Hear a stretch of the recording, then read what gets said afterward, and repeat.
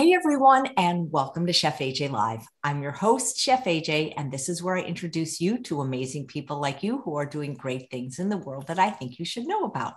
My guest today has been on the show before, and she came back in honor of Earth Day, which is just a couple days from now. Her name is Suzanne Frazer. She is the president and co-founder of B.E.A.C.H. We're going to figure out what that stands for. I know, but you might not have seen the last show. And she really does some wonderful work in Hawaii, and she's wearing one of her handmade, homemade headdresses in my favorite color. Please welcome Suzanne to the show. You always look so nice with, what do you call what you're wearing? It's called a lei po'o, or a head lei. Is that very popular in Hawaii where you live? That's a traditional lei that people wear when they're doing hula, chanting. It's part of Hawaiian culture. I would love a class on how to make these. Yes. The last time I was on your show, I made a lei made of Lawai fern, and it was made by braiding, just like you braid your hair. But today the lei that I'm wearing is made with raffia. So it's made by binding the raffia around. Well, it's quite beautiful. How long does one of those last? If you mist it, with some water and put it in the fridge, it can last several days. They're beautiful. I bet do people get married in those? Oh, definitely. Yes. And are they traditionally worn by women? Women and men, actually. Nice. Yes. Nice. Great. Well, so, what I love about your work is obviously you care about animals too, but so many people, at least the people I know, most of them seem to have become vegan or plant-based for health reasons, many for ethical reasons, but the environment seems to be not an afterthought, but younger people maybe today, but not 30, 40 years ago, people weren't going plant-based or vegan because of environmental concerns. Mm-hmm. Yeah. But it's a big deal now. Oh, definitely. Yes. With climate change, for sure. Yeah. When did you become so interested in this? I was vegetarian in childhood because I care about animals. And then I gradually started reducing other things in my diet, with dairy being last. But before that, it was fish and seafood. And what led me to stop eating fish and seafood was the plastic problem, because it's so horrendous.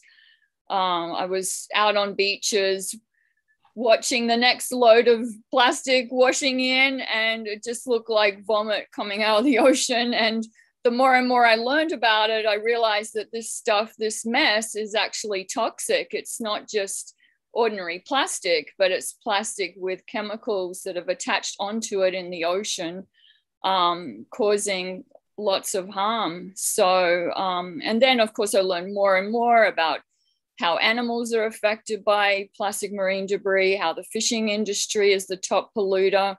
There's just so many reasons why not to eat fish and seafood.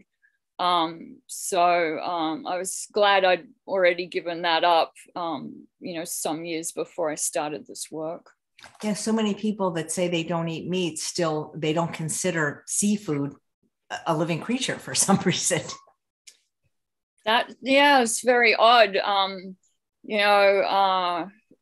I had quite a deep relationship with my fish. My pet fish that I had really understood everything. Even when I had to clean its tank, I'd hop in the net, and it was really sad when it died. So they're absolutely living beings. Absolutely. Well, I can see from your sign that B.E.A.C.H stands for, well, you could say it because now that B.E.A.C.H Environmental Awareness Campaign Hawaii, or B.E.A.C.H for short. That's neat. And you're the co-founder. I'm the co-founder with my husband, Dean. 15 years ago, we founded the organization. And that's because no one else was taking action on the issue of plastic marine debris on the island where we live, on Oahu. And there was a need to do real action about this problem, because no one thought it was their job. You know, people were just coming to the beach, putting out the towel and sitting down with all this debris all the way around them and seemingly taking no notice of it. And it was pretty horrifying and shocking to find that it was a lot of little pieces broken up all along the shoreline. It wasn't easy to clean up at all. And Dean and I started bringing, you know, buckets and so on to collect the debris. And while we were there, more would wash in. So we started organizing cleanups with other volunteers and worked with other organizations. And it just seemed like we had to do more than just clean up, that we needed to raise awareness, educate, and take actions to prevent and reduce this problem at the source. So that's what we're currently doing, is researching the problem of plastic marine debris out of the Great Pacific Garbage Patch, which is twice the size of the US in total area. And we're looking for, where did this come from? What country, what industry, what manufacturer, who might have used this? And how do we reduce this problem at the source? How do we prevent it? What are some recommendations at the local, state, national, and international level? So I'm happy to say that we've been accepted to the 7th International Marine Debris Conference taking place this year. And we hope to be presenting our findings at that conference. Where and when is this conference? The conference is in Korea in September, but due to COVID, I'm hoping to attend online, rather than travel. Wow. Is your organization only in Oahu, or is it all throughout Hawaii? We have members all throughout Hawaii and actually on the mainland and internationally. But our work encompasses the whole state, because we've actually taken actions to ban different things like smoking, cigarette butts, or another type of plastic. And we initiated a smoking ban across the whole state that passed at the legislature. We also helped to initiate a bill to ban balloon releases. And that is also a statewide bill. We've visited other islands to do outreach, cleanups, litter prevention, plastic reductions of different campaigns and work all across Hawaii. Do other states in the United States have a similar organization?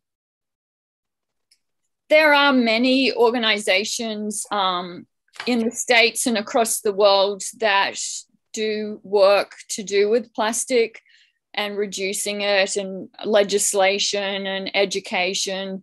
But I think what's very unique about our organization is that we're one of the only a couple that I know of, a very small handful of organizations that are nonprofits that are actually researching this issue of marine debris out of the Great Pacific Garbage Patch and looking for the sources. It's very difficult, tedious work that takes a very long time. Very few organizations are doing that kind of detailed work. Yeah. Well, why can't we just stop plastics in general? If we didn't have plastic manufactured for the reasons it's being manufactured, we wouldn't have the problem. Yeah, I mean, that sounds good. And, there's many people promoting zero waste and all of that sort of a thing. But we actually don't talk about that because it's, in this day and age, it's unrealistic to get rid of all plastic because the computer we're talking on right now is made of plastic parts, and the car we're going to get in later on is got plastic, and the light fitting above me is plastic, and there's medical devices that are made of plastic. So we can't have zero waste or plastic free or any of that stuff. And I think that sometimes people get really down when they try to go on a plastic-free diet, a plastic-free lifestyle, because it's really not doable in today's age. But what is doable is not using the disposable items or the, well, I've got a lot to say about the word single use, but there are some single use items that we really don't need, and there's disposable items we don't need. And, you know, there's a lot we can do to use a lot less plastic and to use alternatives. And that's really where we start. And also, we focus our organization's mission and efforts on the most harmful plastics, the ones that are harmful to marine life. I mean, you could say that they're all harmful, but there's some even more harmful than other ones. So, you know, and I gave a couple of examples just a moment ago about cigarette butts. They're made of plastic, even though they don't look like it, and lots of people litter them. And they have all kinds of dangerous chemicals in them. And fish can die, you know, within an hour, I think. If you put fish in a bucket of water with cigarette butts, they can die within an hour. And balloons are just super harmful because they have string and ribbons that can wrap around, you know, animals and injure them through entanglement. But also the balloons turn all gooey inside the animal, and it can't be moved through their digestive system, and it ends up blocking them up, and causing blockages and starvation and death. So it's one of the most lethal forms of marine debris are balloons. Yeah. I mean, I love balloons, but not, I mean, knowing what they do, I rethink, you know, I rethink them now. Like, but I learned so much from you last time. Oh, thank you. Yeah. I don't think people realize how much plastic is in their life unless they watch a show like this. Yes, that's true. Well, I mean, even researching for this show, I'm blown away by what the next things are that have been discovered. It's really, to be honest, I'm horrified, you know. When I found out about hot filling, which I talked about in your last show, I was just so horrified about that, you know, because who knew? Who knew these Tetra Paks were lined with the same plastic as a water bottle and were heated up to nearly boiling temperature? I mean, they just look like harmless cardboard boxes on the shelf. You know, you kind of had that good feeling of, I'm not choosing a plastic bottle, you know, when you're taking it off the shelf. But in actual fact, your nut milk and so on is in plastic. You know, there's just so much plastic that we're not even aware of, you know, like plastic in chewing gum and in the gum base and so on, all the microbeads. Yeah, the plastics industry has done a really incredibly amazing job, really, of getting plastic into almost every facet of our lives, you know, sometimes without our knowledge. And certainly, most of the time, I would say, without people's understanding that it isn't just harmless plastic. Every plastic thing has chemicals in it. So when we're talking plastic, we should be talking petrochemicals, you know, we should be talking oil and petroleum, because that's where this is coming from, is fossil fuels, fracking, you know, and tons of these nasty, nasty chemicals in it. Yeah. So what can we do? How can we help? Well, there's just so much that people can do. And so with today's show, I wanted to kind of get going on solutions. We're going to look very briefly at some of the latest research just to, you know, keep up to date. But I'd really like people to grab a pen and a paper, because we're going to be making a list that you can put on your fridge and look at throughout the year about what you can do to take steps to reduce your plastic footprint. And we're going to start today. You know, it's not like a long, you know, we're going to wait or anything like that.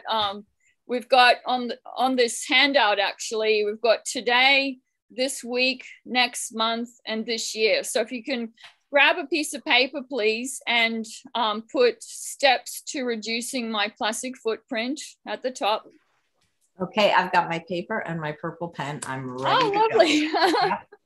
So steps to reducing my plastic footprint, and then actions I am taking to make a difference starting. That's your next sentence. Actions I am taking to make a difference starting. And then put today on the left and leave some space. Then put this week and leave some lines if you've got line paper. And then you've got next month. And then after that, this year. So like I said in the last show, I don't expect people to like do 30 things today, you know? So that's why we've got today, this week, next month, this year. So that's 1, 2, 3, 4 things. So you can find 4 things from today's show that you're going to do that are new. And sometimes people tell me, oh, I don't have anything new that I can do. I'm doing it all, you know? And I can tell you that even you know, I've been teaching this work for 15 years. Even I find new things to do.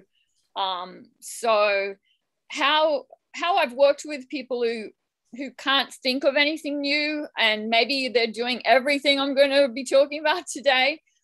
Here's a suggestion for those people is write a list of all the things you are already doing. And that will help you identify where the gaps are. Great, thanks. You're I welcome. love doing stuff like this. Great, great. Well, thank you so much for having me on the show and this great opportunity to speak with your amazing audience that you have. Well, thank you. I appreciate your work, and I love your state. I love Hawaii. Thank you. So you just want us to fill this out. You're not giving us like any guidance or hints or anything like that. Oh, so we're getting ready for the presentation. Oh, okay, good. Because I was having trouble doing it on my own. No. We're getting prepped for the presentation. So as I go through the presentation, think about the solutions that I'm suggesting, and then, you know, add them to those categories. Is this something that you feel that you could do today? Or is this something that you think it will be a this year thing? Or maybe you can do it this week and next month, you know? So come up with at least 4 things, 1 for each of those time periods. And there's chat, right, on the Zoom. Yeah, people can chat with each other, sure. Yeah, so I would suggest too, I'd love to see what you guys are coming up with if you want to share that in the chat, because it might inspire other people. You might have some different solutions to offer. You know, I'd love to see your solutions. Okay.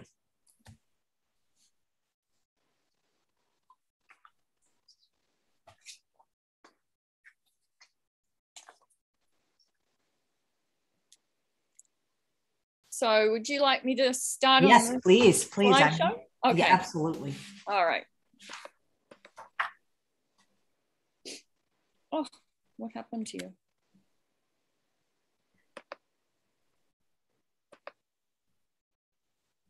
There we go. Can you see everything? I can't see anything. Oh, really? Right. I only see you. Oh. Are you pushing the screen share button? Oh, do I have to push screen share? Hold on. Yes. Sorry. Okay. All right. Screen share. There we go. There you go. Perfect. Okay. And then if you just change the viewing, yeah, it'll be in a slideshow. Perfect. Yeah, I'm brand new to Google Slides because our computer's too old and wouldn't make wouldn't work on the PowerPoint. All right. Do you see this button down the bottom or not? I don't know what you mean, but I see your logo. The Zoom one. Oh, wait. Okay. All right. So today's presentation is called Love the Earth, Love Your Body. And this is Chef AJ Live, Tuesday, the 19th of April, 2022, which is Earth Month. Okay, why aren't we moving? There we go, whoops. All right, so topics to be covered today. We're going to talk about the Earth, the importance of the ocean, latest news on plastic, resources and action, the 20 R's, because 3 just isn't enough. How beaches making a difference. Every day is Earth Day, and questions and answers. So our Earth is 4.5 billion years old and was formed, the ocean was formed 3.8 to 3.5 billion years ago. Life began in the ocean 3.4 to 3.1 billion years ago, and by 400 million years ago, there was enough oxygen that had accumulated in the atmosphere for the evolution of air-breathing land animals. The ocean covers 71% of the Earth's surface. But why is the ocean so important to our everyday lives? The phytoplankton in the ocean provides 50 to 85% of the oxygen we breathe. So in other words, more than every second breath that we breathe comes from the ocean. And not only does oxygen come from the ocean, but also the water we drink. The ocean is the key element for the existence of life on Earth, as it contains 97% of all the planet's water. So, you know, we wouldn't even be alive without our beautiful ocean giving us life. And, you know, it's so important to protect it.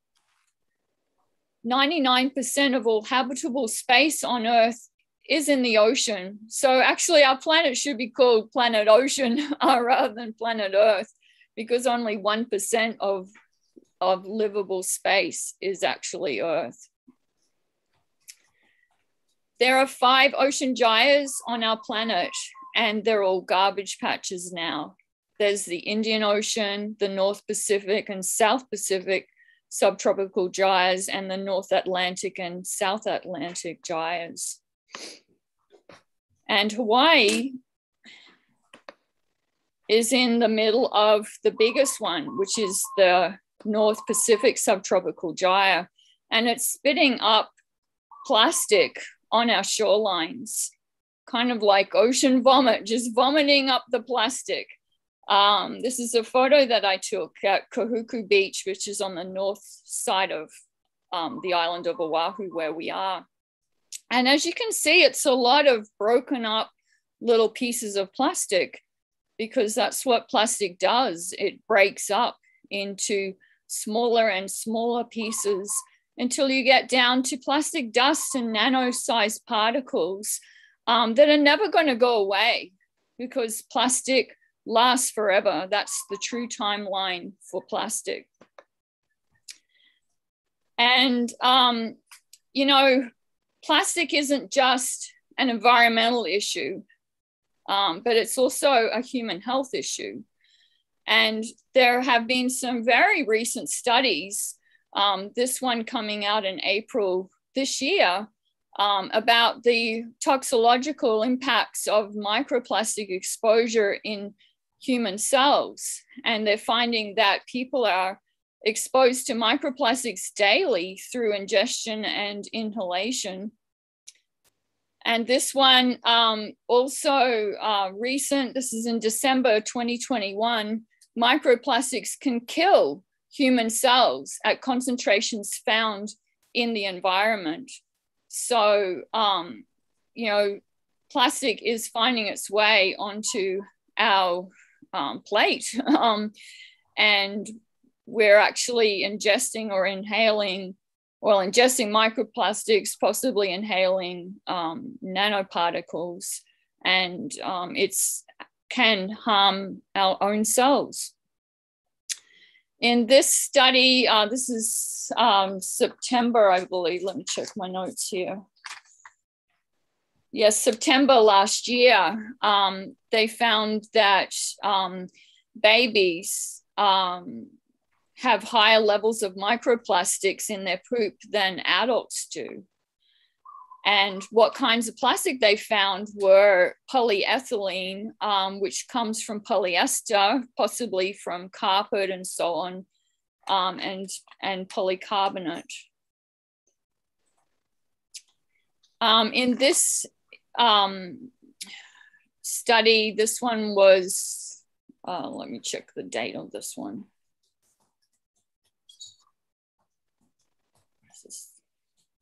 This was August 2018. They found that microplastic debris is an emerging issue for food security and food safety and human health. And what they found was that plastic is made with chemicals, like I was saying earlier, but it also in the ocean accumulates what's called persistent organic pollutants like DDT and PCBs, up to 1 million times more concentrated on the surface of plastic than in the surrounding seawater. I spoke about that last time, but what this study is also saying is besides the POPs, the persistent organic pollutants, and besides the plastic manufacturing chemicals, toxic metals also accumulate onto plastic in the ocean, as well as pathogens such as E. coli and microbes. And that plastic, because it travels around the globe in the ocean, can cause the spread across the globe of viruses and so on. And recently I was reading yet another study that was doing experiments. I haven't been able to find anything showing that they have found this in the wild, but they've actually done experiments where they've put plastic in with like sewage sludge that has pharmaceuticals in it, like from, diabetes drugs and heart disease drugs and antibiotics and all this sort of a thing. And they found that the plastic was absorbing those. So, these are all good reasons why not to eat seafood and not to eat fish, because, plastic that these animals are ingesting contains all these horrible things that you really don't want in your body, like POPs, like BPA and styrene and toxic metals and pathogens and, and possibly pharmaceuticals as well. Because when say microbeads and microfibers go down the drain and they're not collected by wastewater systems, but they are going through those systems, as are the pharmaceutical drugs going through those wastewater systems. And there's the possibility where the plastic comes in contact with those pharmaceuticals and absorbs them.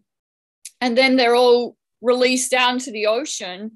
And the animals at the bottom of the food chain, which are the plankton, ingest the plastic with all that cocktail mix of different things on it. And the chemicals and so on are passed throughout the food chain to the animals at the top, which includes humans. And this is very recent, this one about blood. Last time I was talking about nanoplastic particles and how small they've got and how they can permeate cell membranes and possibly get in the blood. And then look at this article. This study came out in March 2022 that proved that there is plastic in human blood. And these were healthy volunteers. And they proved that particles can be absorbed across membranes in the human body, and that these nanoplastic particles can move in the blood to, just about anywhere in your body, really. And the types of plastic included polymers of styrene, PETE, which is the polyethylene, PMMA, which is a microbead type plastic, and other types of polyethylene. So, you know, this, even though I kind of knew about this sort of thing, that it was a possibility, it really blew me away that they've actually discovered this, and very recently. And then the next thing that happened, this one hasn't even come out yet because the date on it is, well, in publication, I guess. It's online though. The date of this study is July 2022. Excuse me. And this one is about detecting microplastics in human lung tissue. And they've discovered polypropylene and polyethylene in human lung tissue from people undergoing biopsies for, you know, lung cancer and so on. And then another recent study, this one about finding microplastics in the human placenta. So,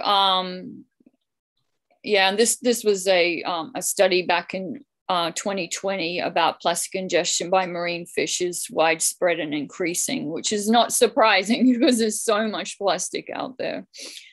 So I don't want to,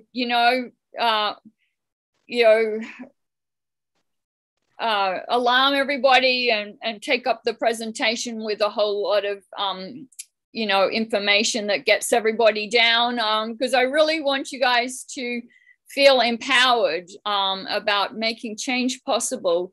And, knowledge is empowerment, because if you're informed, then you can make better decisions and better choices. So this is the handout that I was describing before. And this is also another handout on plastics and chemicals and solutions. And these are the types of plastic. I was just mentioning some of those in the study. So number one is that polyethylene type of plastic. This is the one that lines the Tetra Paks. Number two is the high density polyethylene. 3, PVC, very dangerous, that one. Low density polyethylene, number 4. Polypropylene, number 5, that was in one of the studies. They found that in lungs. And number 6, polystyrene, that was found in blood, the different styrene copolymers. And number 7 is other, including polycarbonate. This brochure is available on our website if you'd like to access that and have a place to get all the information that I covered in the last talk. And the back side of the brochure includes information about estrogenic activity, more information about phthalates, how they're harmful, bisphenol A, and so on. And also about microbeads and safer choices and so on. So this is brand new. We have developed this 20 R's of environmental action, because the usual 3 R's of reduce, reuse, recycle are just not enough. It hasn't been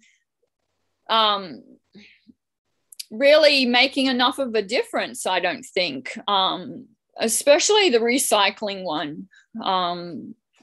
Recycling plastic is just a really difficult thing to do right, and really it just hasn't been working.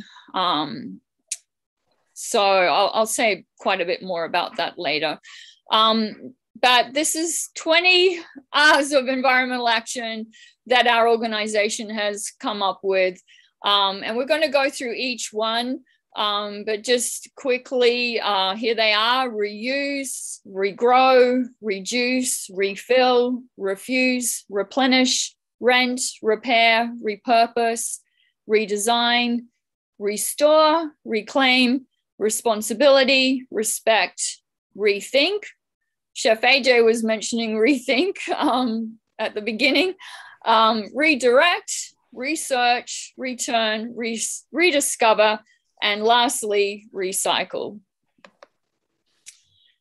So starting with reduce, and these aren't really in any order. One of the easiest things you can do to reduce is just use less, like only buy what you need. You know, do I need it is a good thing to ask yourself before you buy something or get something. And of course, reducing is the opposite of overconsumption. And since 2013, I believe it is, the words single use have been used over and over again all over the world, and even by environmental groups and governments and, you know, scientists and so on, as well as the general public. And what's so concerning about that is because they're being used wrongly, you know, because plastic bottles and plastic bags, plastic utensils, plastic cups, plastic plates are not and have never been single use, and neither are their compostable counterparts single use. So if you've got a compostable bag or a compostable utensils or compostable plates and cups, you know, made of corn or so on, they can actually be washed and reused. And, you know, when I was growing up, nobody thought like this, you know, about these items being single use. That was just not even in the vocab, those words single use, because if you're thinking single use, then you're thinking of one-time use, use it, throw it out, buy another one, use it again, throw it out, buy another one, you know, and that's what the plastics industry wants us to do. They want us to think in a wasteful way, and they want us to act in a wasteful way so that we then buy more and more and more.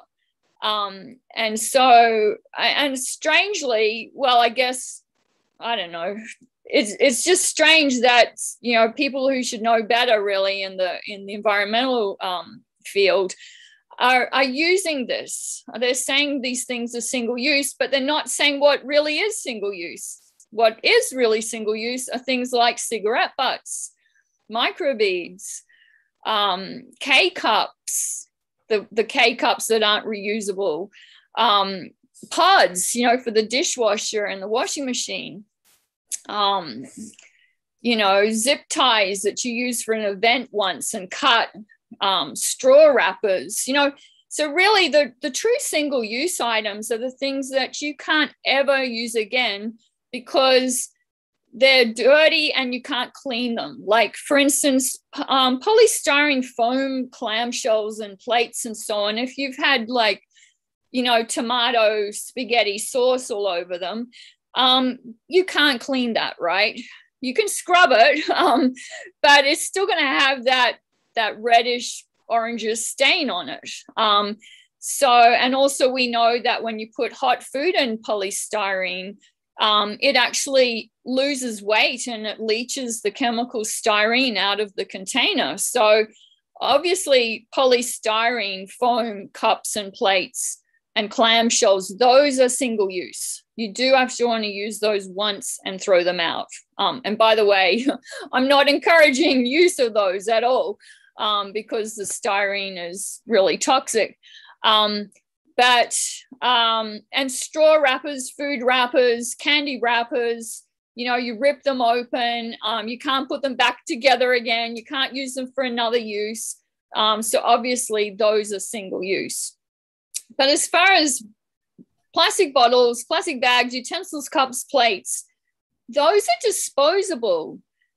They're not reusable, like they're not made as long-term reusable items that would be made of glass and metal and so on, but they are made for many uses before they break or something, and then you would need to throw them out. So whenever I've been in the situation where you're unable to you know, you kind of, in a way, you have to take the plastic, like if you're on a plane or something like that.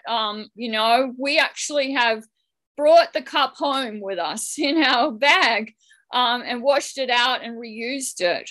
Or if you're somewhere and someone gave you a tasting spoon, you know, for gelato or something, we've actually brought those spoons home and reused them for feeding the cat, you know, baby food, you know, when they're sick or something like that. So, you know, we really need to get out of this whole mindset that that these things are even single use at all. You know, because all it's doing is causing a lot of waste. And it's two types of wasting. One is wasting your money, you know, because you have to keep buying new stuff all the time. And the other one is making a lot of waste in the trash. And when I was a kid, and, you know, we had, you know, family functions and so on, you know, and the plastic came out of the cupboard, everything would go back to the kitchen to be washed. All the plastic utensils would be washed, all the plastic cups would be washed, and it would all be put away again for next time, because there was just no such thing as buying all these things that are perfectly good and using them once and throwing them out. That would just be wrong, and it is still wrong. So we've just got to get out of that mindset of this so-called single-use culture. Okay, refuse. This is so easy. This is one of the easiest ones to do, is just say no thanks to all of the unnecessary plastic.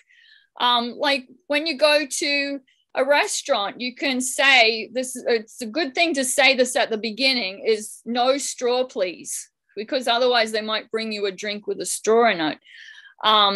When you're ordering, say, your vegetarian sushi, although these days I don't eat sushi because I don't eat seaweed or anything out of the ocean because of how contaminated the ocean is. But you know, we don't really need that. We don't need at all that green grass plastic thing in the sushi, do we? I mean, does it make our life better? Of course not.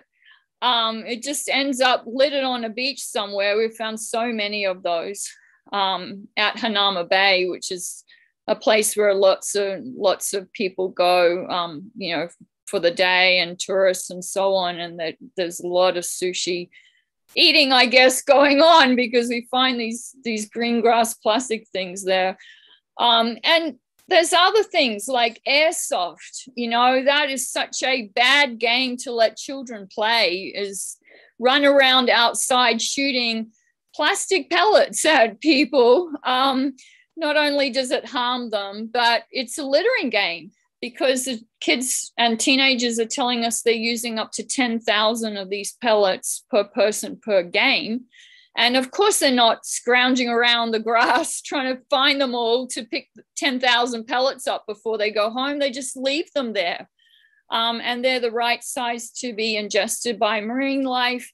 And I've actually had the opportunity recently to take a look at marine debris, plastic marine debris that has been inside dead seabirds, and there were airsoft pellets in the debris. So it's really sad, because these airsoft pellets and other plastics harm animals through blocking, causing blockages and starvation and so on.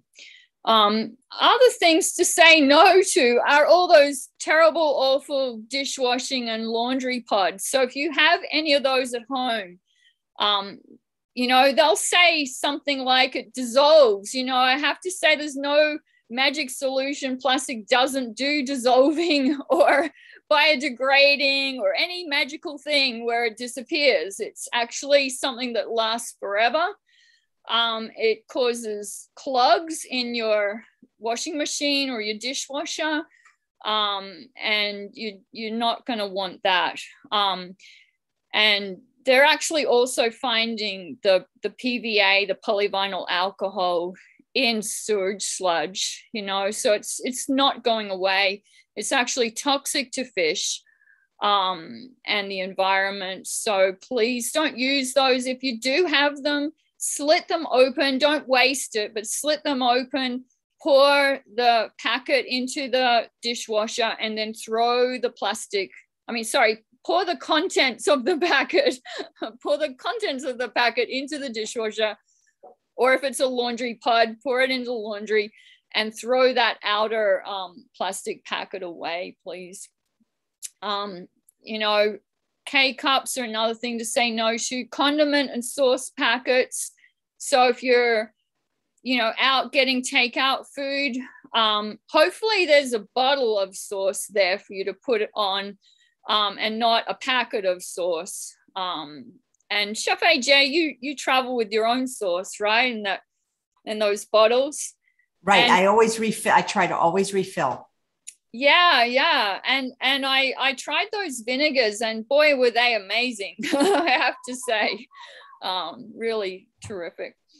And then water balloons are another bad littering game that we've seen kids playing at schools, and we've seen the results of it in parks, you know, with families and so on. It might seem like a fun and good game and all of that sort of a thing, but it's a littering game and leaves a lot of mess behind.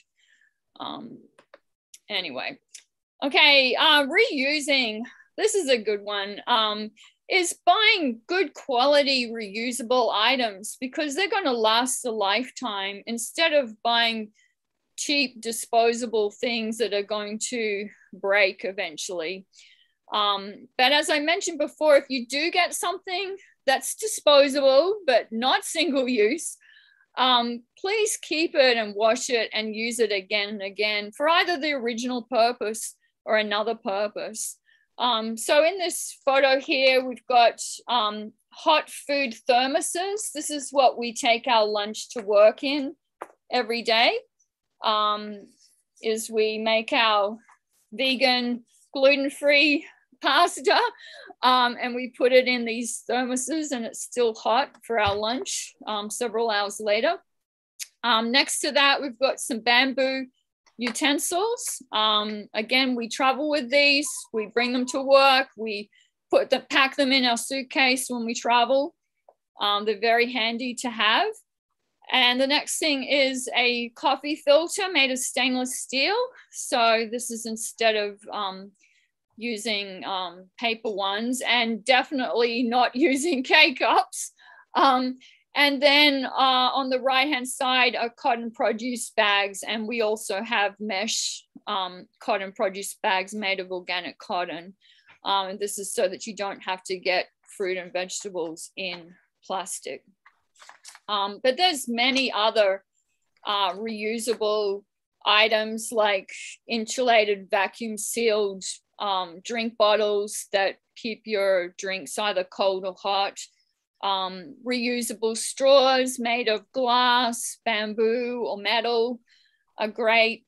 You can get takeout coffee cups that are made of ceramic, or they have nice ones with glass. And then, of course, reusable bags, you know, made of cloth are really good. And so we travel with all these things, actually. We pack our reusable bags, our reusable utensil sets. We even bring glass bowls with us, you know, and so on. So I hope you guys are filling out your form. I don't know if you've already done it, or we've got some more coming up. But just keep in mind about, you know, what are you going to do today, this week, next month, this year? Okay, here's the next one, regrow. I love this one. When I was a kid and went shopping with my mom, lettuce came with, it was a huge thing, you know, it had all the outer leaves, and it was all dirty, and got wrapped up in newspaper at the supermarket. And then when we got home, it was actually our job, the kids' job, to take all the outer leaves off and wash the lettuce for lunch. These days, lettuce is coming with all the outer leaves gone, and either all cleaned and processed and packeted in and broken up into plastic packets, or some plastic box with, you know, the core of the lettuce there with all the outer leaves gone. So what we've decided to do is these beautiful, delicious butter lettuces, they came with all the roots on. So we just replanted them at home. And now all we have to do to get lettuce now is just walk outside and pick some leaves off the lettuce, and we have delicious homegrown lettuce. And there's other vegetables that you can buy in the supermarket that come with roots on that you can regrow. Okay, refill. So, you know, I told you I'm not, you know, I'm doing a lot of these things, but there's some I'm not doing yet. And this is actually one of them that I'm investigating. So I'm, you know, I'm putting it up today. I haven't tried it yet. I'd love to hear from you guys if any of you have tried this or not. But I came across this company called Blue Land, and they have these tablets that you put into a reusable bottle made of glass, and then you add water, because they are marketing, you know, the whole thing of that, why buy the water in the detergent bottle when you could just buy the tablets in a paper packet? So it sounds like a really great idea, and I'm gonna try this out. And this whole thing is about refill. So look for options to refill items and save your containers instead of throwing them out and buying more if there's this opportunity to refill. And again, this is not a new idea. I mean, the detergent one might be a new idea, but the whole idea of refilling something was going on when I was a kid. You know, back in the day, when we had milk delivered to the house, it was delivered in glass bottles, and then we would put the crate out, the metal crate with the empty bottles, and they would get sterilized and refilled. You know, the milkman picked up the empty ones and dropped off the milk. And with soda bottles, they were all glass, and they'd all be returned to the bottle company and sterilized and refilled. So this whole idea of refilling got lost along the way when plastic came in. But I think we really need to go back to refilling, because it's one of the least wasteful ways to, you know, get our products is being able to refill them. Replenishing. So we have a worm bin outside. We live in a condominium complex in a townhouse, so we don't have a whole lot of room, but we do have a little square of our courtyard where we have a worm bin, and we feed the worms the food scraps, and it's really reduced how much waste goes in the rubbish bin. And so, you know, we feed like leftover banana peels and avocado shells and so on. So that's what's on the left-hand side. And then on the right-hand side is the vermicast. This photo didn't come out as well as we would like. It's actually richer than this looks. It's actually a very deep, dark brown, black color. And you can see some worms in there. And the vermicast can be added back to and replenish the soil. So we use it on our gardens, we use it in our pots, you know, when we're growing plants and herbs and lettuce and so on. Repairing. So this is another thing that's got lost along the way.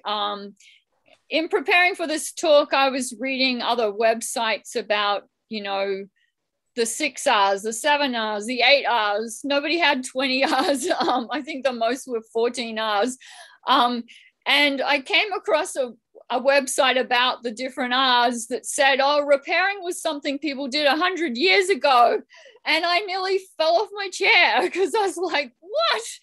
100 years ago? It wasn't that long ago that people were repairing things. I mean, you know, I'm how old am I? I'm 54. And people were definitely repairing things when I was a kid and a teenager. It's in more recent times that this whole idea of built-in obsolescence has come about. And that's really unfortunate. It seemed to take place around the time of computers coming in. And, you know, these days it is harder to repair things because the parts are often not available. And it really hurts when you have to, you know, say goodbye to a computer after 5 years. You know, like I was mentioning that this presentation is on Google Slides today. Thank goodness for Google Slides, because we were trying to prepare it on our old computer, because the newer computer broke down and we took it to 3 places to be repaired, and they all refused and told us that there were no parts and all of this sort of a thing. And I mean, 5 years of $3,000 computer breaking down in 5 years, Apple Mac, you know, we just were really disappointed with that. And we really, as consumers, need to demand that companies change this whole idea because it's encouraging so much waste. Of course, they want to make a whole lot of money from you having to buy a new computer. But in order not to buy a new computer, we actually had this old computer, the one I'm talking to you on now. We took it into a place that does updates, and we had the whole thing updated so that we could access websites and things like that, because we really refused to take part in this whole idea of just buy another one, you know. And our nonprofit didn't have the money either to come up with another $3,000 for a new computer. But, you know, I think if consumers start demanding that, hey, you know, we want to repair this TV, we want to repair this computer, we want to repair these electronics and so on, you know, maybe they'll start making the parts for that. So wherever you can, fix before you replace. Don't buy new stuff when you can repair what's already there. So, you know, sew up the holes, you know, in your reusable bags or your clothing. You know, I wear my clothing over and over again for as long as it lasts, you know, because clothes are also contributing to the problem. Of course, you know, I buy, you know, cotton and those sort of things, and not the plastic clothing, now that I know about microfibers. But repairing an item extends its useful life, and if it still works, why throw it out? You know, just keep using it. Repurposing. So repurposing is different from reusing. Oh, I'm so sorry. Hold on. Okay. I apologize for our landline ringing. So repurposing an item is different from reusing. Repurposing is about finding a different use for that item than the original use. So what examples of that are, we get vegan coconut yogurt in glass, and then we keep all the glass jars because they're so useful. We're actually using them over at the research lab for storing marine debris in, you know, the micro pieces and so on. But we also use them for storing small items like screws and so on. I like to use boxes, you know, if different food items come in a cardboard box. I cut off the top and use it as a small rubbish bin on the side door of the car. so I can put any rubbish in there. You know, so this is something where people can be creative. You know, how can you repurpose an item in a creative way and give it a new life rather than throwing it out. Redesign. So this is where we can take action to ask companies to redesign their products to use environmentally friendly packages instead. A good example of asking companies to redesign their products are those makers of the nut milks and coconut water and soups and so on in the Tetra Paks. Turn over the Tetra Pak and look on the back, because you're going to see the name of the company, the address of the company, and please, if you want to take action on this, write them a letter and tell them that you know about hot filling, that you're not going to buy their product anymore, and ask them to redesign it and to provide the soup or the nut milk or whatever it is in a glass jar instead of a Tetra Pak. You know, that's an example of something you can do. We've actually seen oyster mushrooms showing up in styrofoam containers. Sometimes they're in compostable containers. So I actually called the company and said, well, can you know, please provide them without the packaging, you know, is another idea. You know, we really don't need the packaging. So yeah, it's I think companies do listen to feedback, but I think it needs to be lots of people asking them for change. So what we did was when I did those talks with the Vegetarian Society on Oahu, Maui, and Kauai, we had letters for people to sign to those Tetra Pak the companies using Tetra Paks for their products, asking them to redesign and use glass. Restoring. So restoring is about refurbishing and cleaning, washing, refinishing something in order to make it look new again. We had fun last year with some dirty old rusty sign holders that, you know, someone on Craigslist was giving away for free because they were closing down their warehouse. They had all this junk they wanted to just throw in a dumpster and take it to the landfill. And they put it on Craigslist, luckily, and we went down there. And I don't know how we found out, but we found out later on that we could actually get some tin foil and make a ball with it, and some water or some Coke. I think we found both water and Coke worked equally well. And you wet the tin foil and you rub in a circular motion, and it actually got all the rust off these stands and so on, and they look new again.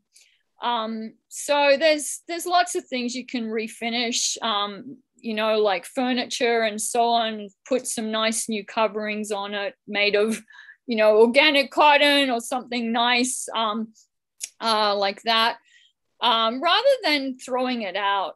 And restoration also applies to the environment. So you can do cleanups anywhere, roadside cleanup, beach cleanup, park cleanup, you know, community cleanup, to help restore the environment.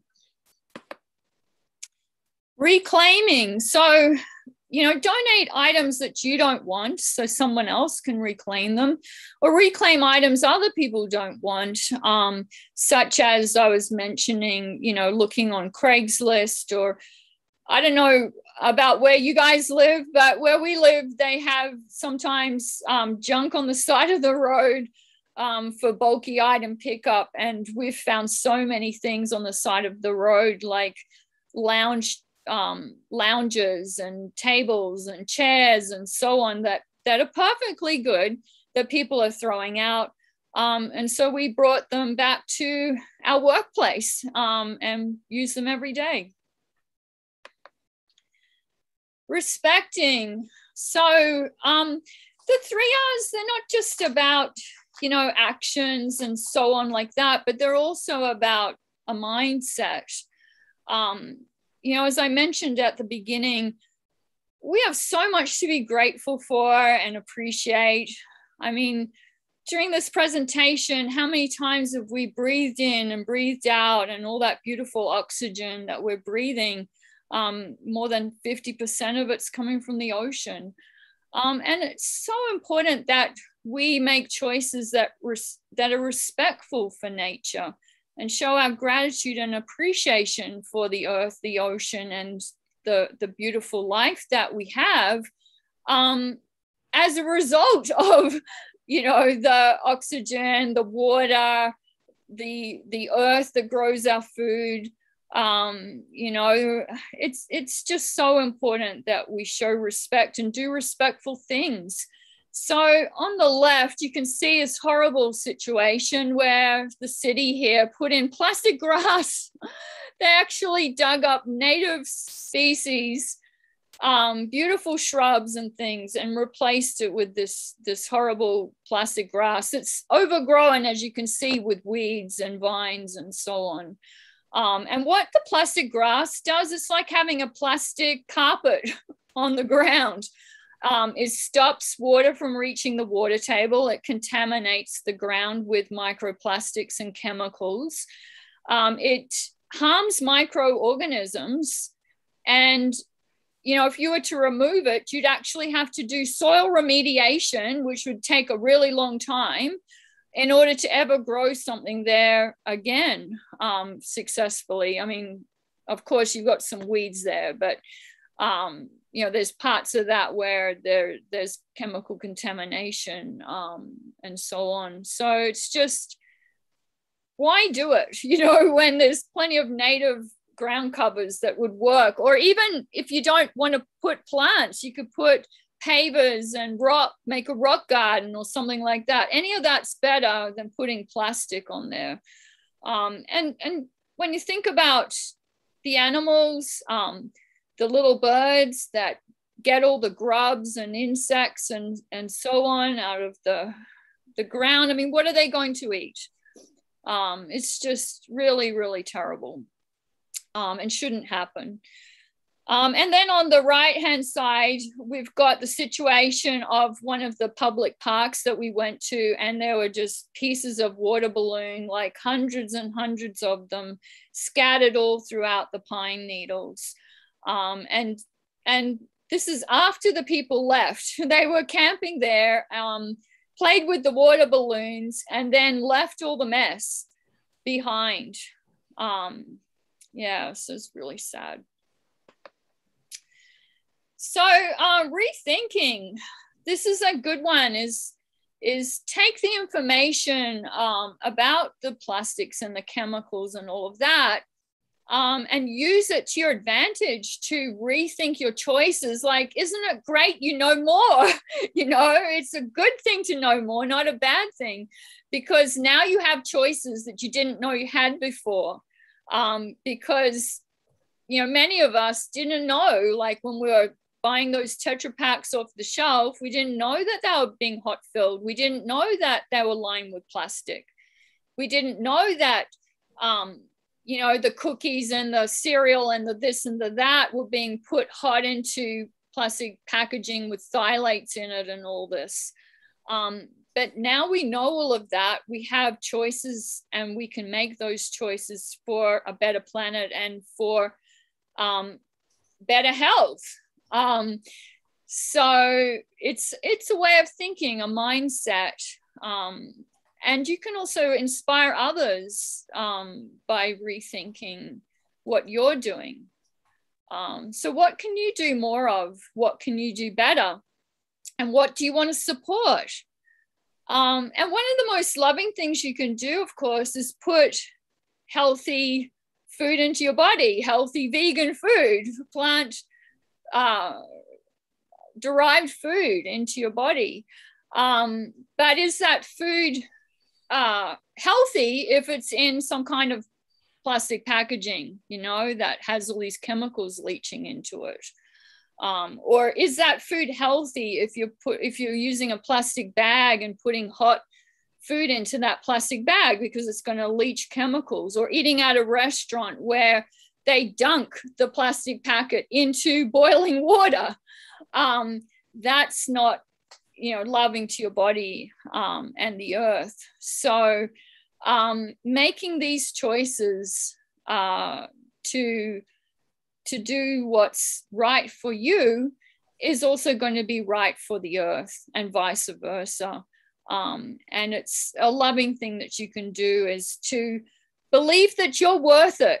You're worth it. Like, yes, maybe the glass bottle of vitamins or the glass bottle of vinegar or whatever it is might cost a little bit more, but in the long run, it's the loving thing to do for yourself and the loving thing to do for the earth.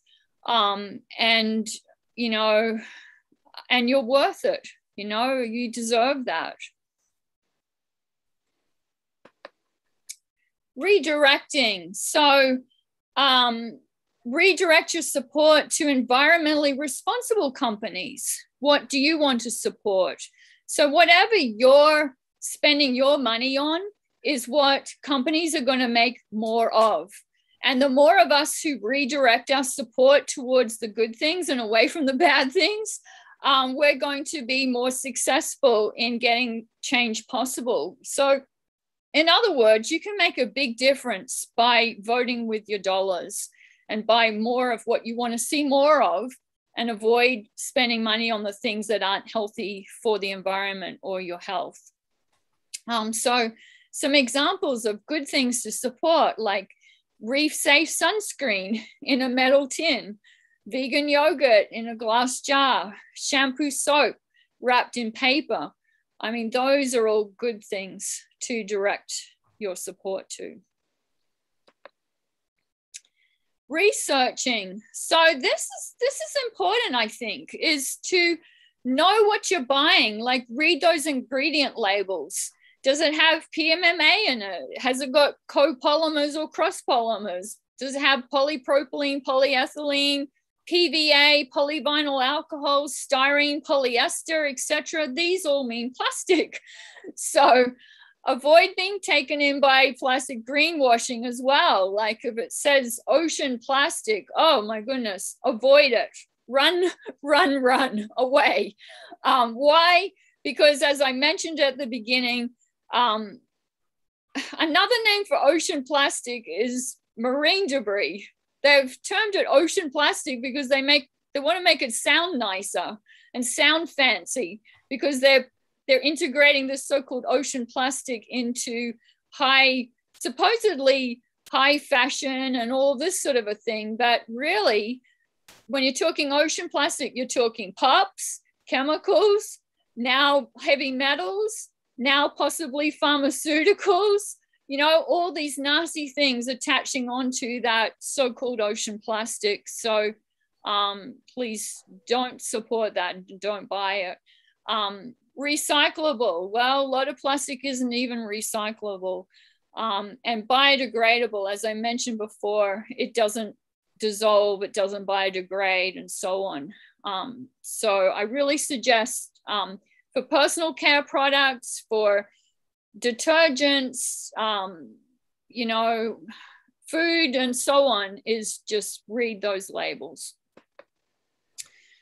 Return. So you can return packaging and containers and crates and things like that to the store. And we can also return to a previous time where it was a less wasteful way of being, and less wasteful ways and values. Rediscover. So rediscovering what people did before plastic existed.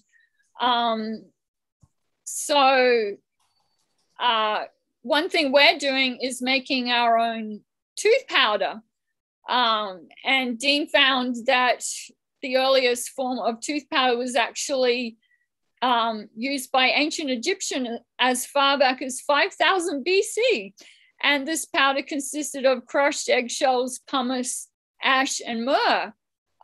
Here's our recipe that we got off the internet, using 4 tablespoons of bentonite clay, 3 tablespoons of calcium powder, 1 tablespoon of baking soda, 2 tablespoons of powdered mint. Well, that's optional. And I actually have tried 2 tablespoons of cacao powder, actually, because you can then have chocolate tooth powder.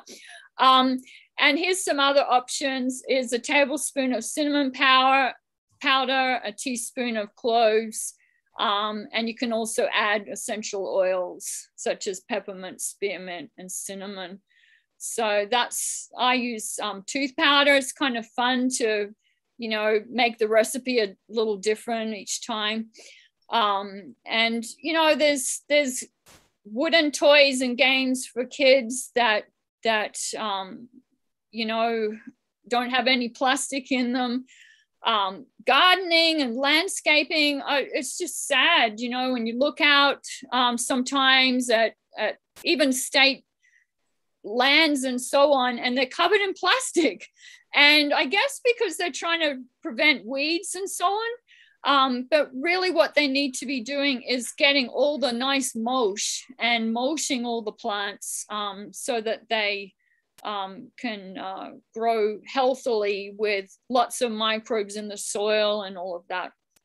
Building materials. I mean, these days people are putting up plastic fences, styrofoam on roofs, and so on. You know, we need to go back to nature and to use wooden fences. Plastic fences, what they're doing is off-gassing PVC, which is very dangerous. If they caught fire, that would be, you know, awful. The fire department would have to wear respirators because that's how dangerous PVC is. It doesn't actually burn, it more smokes.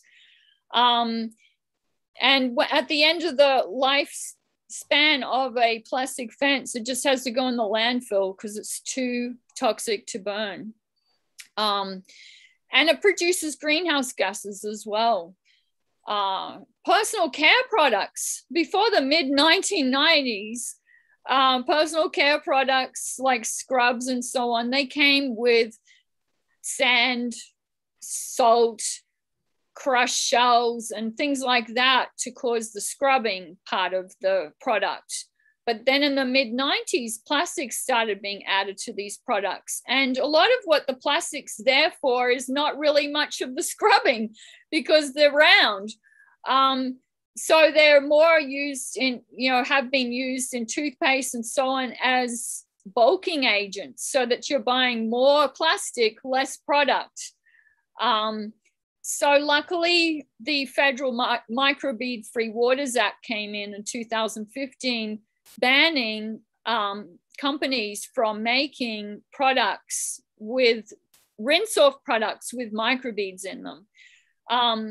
But unfortunately, all of the stay-on products like sunscreen and skin cream and makeup and so on still may have microbeads or plastic in them. You know, it's nice to make your own products actually. And that's why we like doing things like our own tooth powder. Renting. So you don't always have to have stuff, you know. Another thing that you can do is to rent tools if you need them. So many tools these days are now made of plastic. They used to be made of wood and metal and so on. And these days there's tool libraries where you can borrow tools.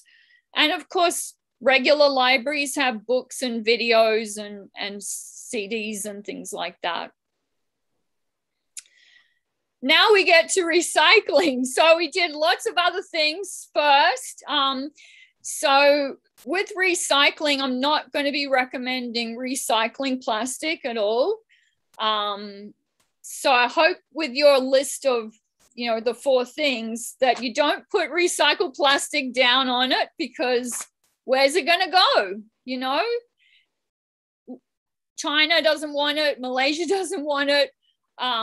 You know, and only 1% of the plastic ever gets recycled. And, you know, it's just kind of a myth that you can just throw all this plastic with a triangle in a recycle bin and something great's going to happen to it. Because what really happens is that first up, it's contaminated because it may not have been cleaned properly, and there might be food still on it and sticky drink and all this. Then there's the wrong kind of plastic in there, and there could be foils and seals and metal sprays and this and that, you know, so some of it's probably going to be thrown out, or a lot of it is going to be thrown out. And then the stuff that actually does make it to the factory for recycling is going to have new raw material added to it. And the thing in the circle there, those are called nurdles, NURDLES. This is the raw material for plastic. This comes from oil, and chemicals are added to that. So they can't make a new plastic item without adding more raw materials that come from oil, a fossil, non-renewable fossil fuel. So really recycling of plastic isn't that great at all.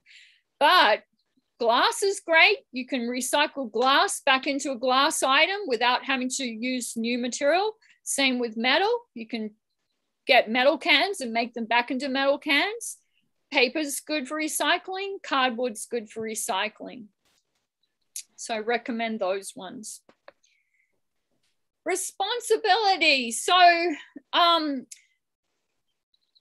you know, we're all responsible for taking care of our planet as human beings, because our actions affect the planet. And as you can see from what's going on with plastic being found in the blood, in babies' poop and lungs, you know, and of course we already knew that fish are eating it, and it's all through the ocean and so on. I mean, humans have done a pretty terrible job of looking after the planet so far. And, you know, scientists are even talking about the Anthropocene era, which is human-caused damage to the environment, being measured in the future by the layer of plastic that is on the earth.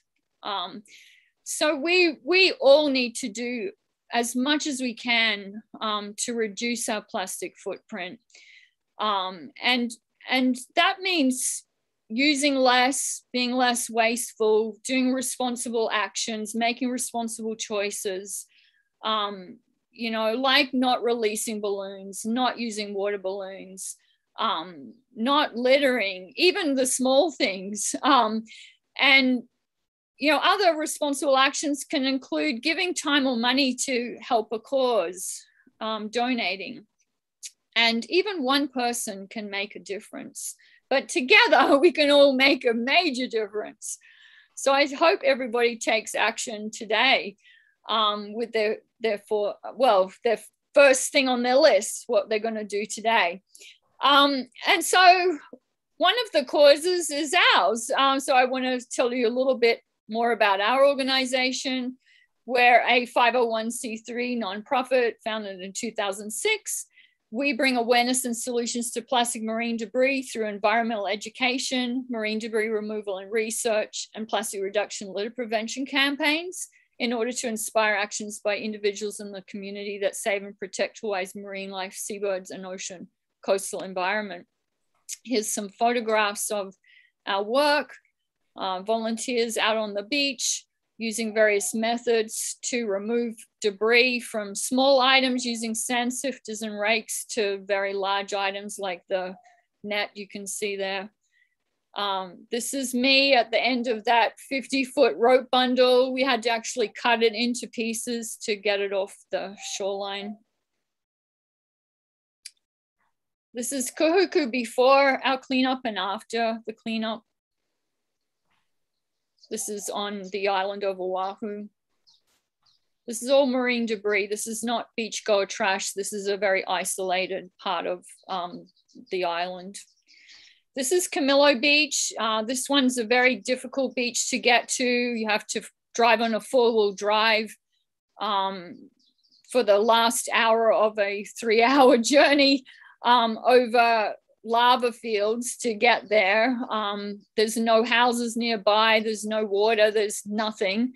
And the ocean is just vomiting up all this trash.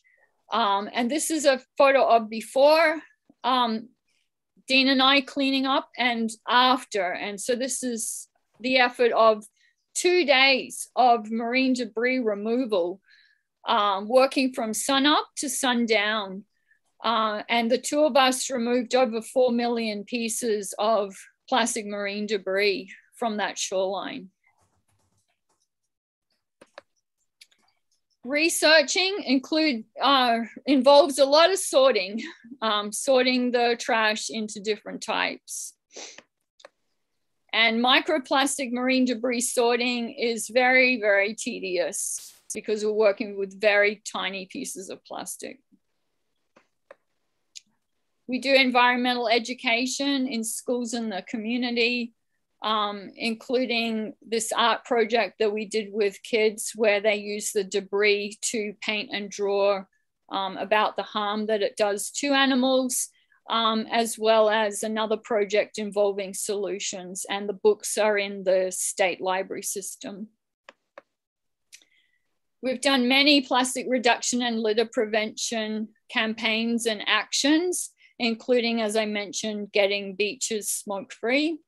This is on Maui, where we're doing some outreach. We got all the beaches, smoking ban on all beaches throughout the whole state, as well as in all the counties, except for one. And this is the balloon release ban that we successfully passed in 2021. We do actions where we get people to sign petitions asking for change in legislation. And we've done many other things. We got polystyrene foam banned on Oahu, Maui, Big Island, plastic straws banned, all kinds of disposable items, plastic bags, lots of actions on plastic bags. Our latest one has been microbeads, the stay-on products. And that bill passed all the way through both the House and Senate, and we're just waiting to find out if it gets through the final hoop, and then it'll go to the governor for signing. This is a list of some actions that people can take. So if you haven't got anything on your list yet, I'm going to, do we still have some time, Chef AJ? A little bit, sure. Okay, I'm just going to run through these really, really quick. So fish and seafood, as I mentioned, is the largest contributor. So we're recommending to be ocean friendly, not to buy fish and seafood. As I mentioned, don't buy pods for clothes and dishwashing. Roofing material, avoid styrofoam. Coffee, don't use K-cups, and so on. For food and drinks, avoid Tetra Paks and avoid buying it in plastic wherever you can. Also, don't buy drinks with six-pack rings. Black plastic, don't use it because it's made of recycled toxic e-waste. Tea bags, buy loose leaf tea in bulk or buy tea bags that are made from paper or wrapped in paper. Tie up your bags of rubbish securely, because if you just decide to go, plastic free or something and just put it all loose in your bin, it's actually going to create more rubbish because it flies around and out of the garbage truck. Produce bags, as I mentioned, using reusable cotton produce bags. Food wrap, you can use wax wrap instead of plastic wrap. Utensils, reusable bamboo utensils or metal utensils, bring them to work and so on. Using a water filter at home or work, and don't use those 5-gallon water dispensers because they leach BPA into the water. Drink bottles, you can use your own glass or stainless steel reusable bottle. Straws, say no thanks for the straw. No thanks to straws when you get a drink. Use your own reusable stainless steel glass or bamboo straws, or metal straws. Stirrers, you can use a spoon to stir your drink, your coffee, instead of a plastic stirrer, or using wooden ones. Bring your own reusable drink container for hot drinks made of ceramic or stainless steel. Bring your own reusable bag, reusable glass or stainless steel containers for takeout food, or request 100% compostable containers. Never get food in styrofoam. Avoid plastic coated paper boxes as well, by the way, because of the PFASs in them. Leftovers, bring your own glass or stainless steel containers to the restaurant in a reusable bag so that you can bring your leftovers home. Hot food, bring your own insulated, reusable stainless steel food container to work. Traveling, as I mentioned before, bringing your own reusable bag, cotton produce bag, utensil set, and all of that, whoops. And one thing I like about tooth powder actually is you can bring it through security. If you're having events, look for 100% compostable cups, plates, bowls, utensils, or those made of natural materials such as palm leaf plates and birchware, etc. And then other ways to help is just vote with your dollars for safer choices, call the company of the products, write a letter, donate to organizations, and volunteer. And the levels of action that you can take are at home, at work, with your family and friends. So on that level, you can make action happen with groups you associate with. Like if you're with a club and they're going to have an event, then you can suggest, well, let's all bring our own cups, or let's all have compostable or hand food, finger food, so you don't have to have any plastic at all or any disposables at all. The third level of action, contacting companies, like I was saying, to get change happen on that level. And the fourth level is enacting new law or getting new laws introduced at the local and state level, which means go and talk to your council member, your state representative, and let them know, hey, I want to see, balloon releases ban, smoking ban, plastic bags ban, whatever it is. So this is Earth Month, and Earth Day is coming up on Friday. And I want to wish you all a very, very happy Earth Day. But I also want to say, let's make every day Earth Day, because we've all got to take steps every day to be conscious about our planet and protect it, and give it the love it needs, because it just needs so much help because of what's going on, all the environmental bad choices that people are making. We need to all be making good choices to counteract that. So show your love for the planet every day, and for yourselves, because those actions that you're going to take for you are good for the planet, and the actions good for the planet are good for you. So go forth in love and peace, and happy Earth Day. Well, happy Earth Day, and thank you for helping our mother. We have a few questions if you have time, Suzanne. Yeah, sure. Okay. And Kathy wants to know, how long do the beaches take to get full of plastic garbage again after the amazing cleanup? The next day, or sometimes the same day. Wow, that's, if you want, you can stop screen share if you'd like. Then sure. We'll be able to see a little bit bigger. And she also wanted to know, is anything being done? I guess some beaches allow cars to drive up on beaches. And what about when people are cremated and they dump it in the ocean? Oh, okay, cars. So cars are, it's actually illegal to drive on beaches in Hawaii. I think different states have different laws.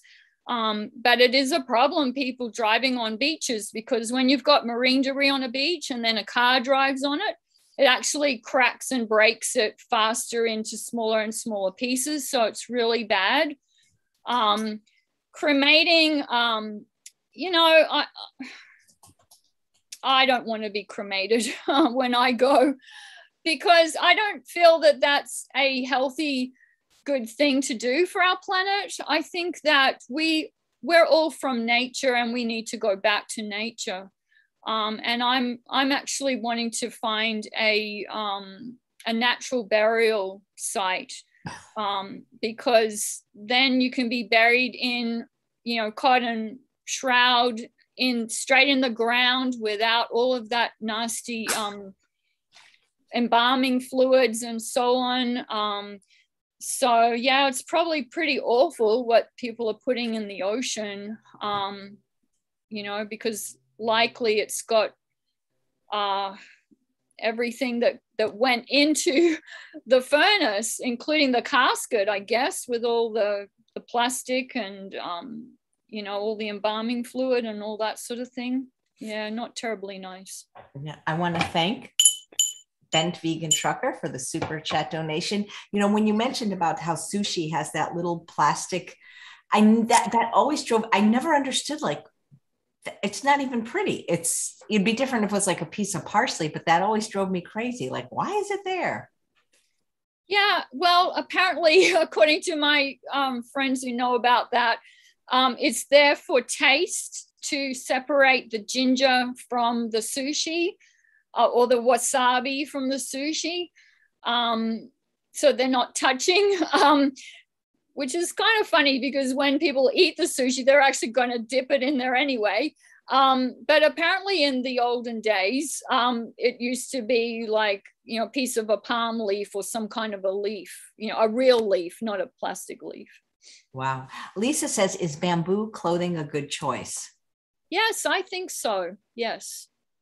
Especially, I don't know if there's organic bamboo clothing. I think there is. But yeah, I would recommend that. Nice. Do you have volunteers for your organization if somebody wanted to do more, either in person or virtually? Absolutely, we do. Yes, we're doing both at the moment. In fact, if any of the listeners speak another language, we need you because we're looking at debris from at least about 20 countries right now. And we need a lot of help with translating what is on that debris so that we can look for the source. So if you like detective work and you can help us, please get in touch.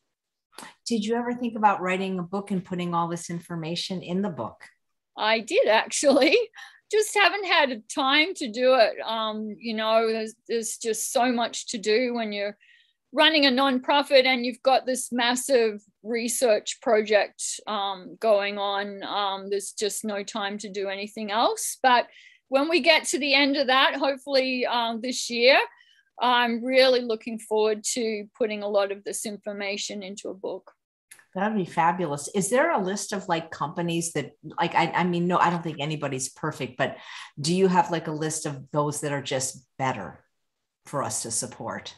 That's a great idea. We've been thinking about writing a list of the companies that aren't doing a good job in our research, but yes, we should counter that by having a list of all the good companies. You can see some of them on our website, on our support us page and so on, because we have their products. But I can also recommend to you Beat the Microbeads website, because if you're looking specifically about at personal care products, they have the red list, the green list, the orange list, and so on, where you can see if a company is good, whether their product is good, and whether it has microbeads and microplastic or not. Great. Oh, and by the way, I want to plug also, they have a letter that you can sign. It only takes a couple of seconds, and you can go on their website and sign that letter. And it will go to 10 companies asking them to take plastic out of their products. Wow, thank you. Tia says salads come in bags. Where are salads supposed to come in? As I mentioned earlier, I think they should come as they were, out of the ground, with all the dirty outer lettuce leaves on them and so on. I think we need to go back to that, because why are they taking the lettuce leaves off anyway? Like, I don't understand that. Why isn't it how it was? It didn't matter that it was a little dirty. It was quite good actually, because then you knew that no one had touched all the inner lettuce leaves, in the supermarket. So that's how I think salad should come. Yeah. I hear you. So this question from Blue Jay is also on my mind.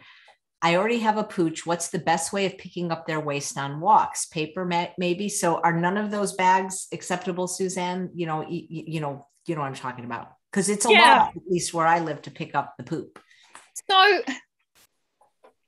I said at the beginning, we can't go plastic free. We can't go zero waste and all this sort of thing. And try as you might, still things show up in the box from Amazon or wherever it comes from in some kind of a plastic bag, like you order a t-shirt and it comes in a plastic bag. Even though you didn't want the plastic bag, you didn't order a plastic bag, you ordered a t-shirt, comes in a plastic bag.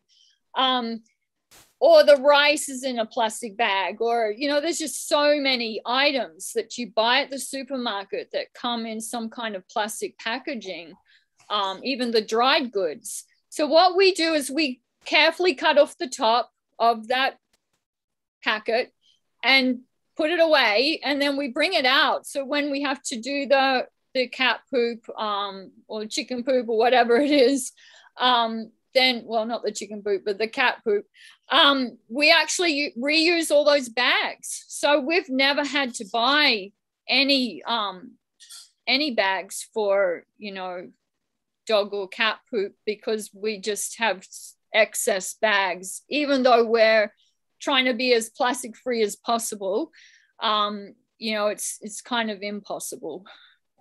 I agree. Kathy says, does Oprah still have a house in Hawaii? She needs to know about your organization. Maybe you could get her involved.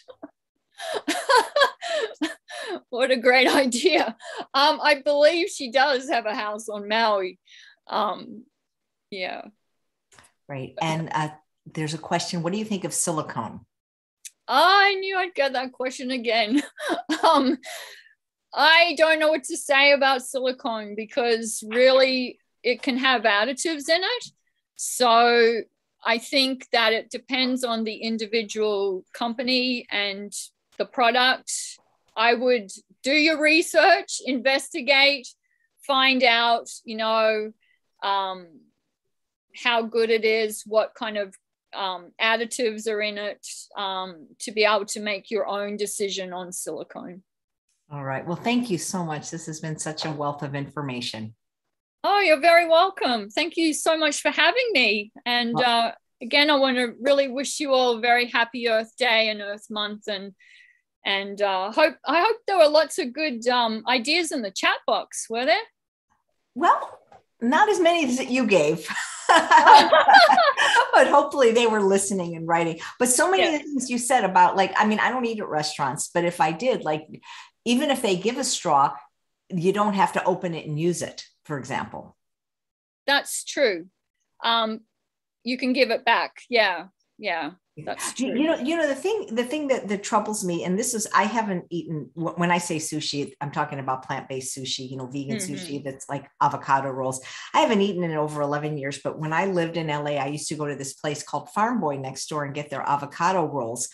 And it always bothered me. It came in plastic. And I said, please, can I give this back to you? Can you just refill it? No, because they had rules, like they wouldn't put the new sushi. Do you know what I'm saying? They just wouldn't do it. Well, when we still ate sushi, which we don't, but when we still ate vegan sushi, we would actually call ahead and tell them, hey, we're bringing our own glass bowls. And then they'd put the sushi straight in the bowl for us. That's great. Well, you've just given us so much food for thought. Great. Oh, well, I'm really pleased. It's we all need to take action, right? And it's only through those efforts that change is going to be possible, and we've got to do it today. So I hope everyone's got their today thing ready to do. Right. Yeah. Thanks so much, Suzanne. I really appreciate your work. And thanks all of you for watching another episode of Chef AJ Live. Please come back in about an hour at 2 p.m. Pacific time. My guest is Kathy Catan-Grazzini, and she has a brand new book called Love the Foods That Love You Back, Clean, Healthy Vegan Recipes for Everyone. And she is going to be preparing a beautiful Moroccan orange radish salad with an apricot lemon dressing, whole food, plant-based, SOS free. Happy Earth Day, Suzanne. Yeah, aloha.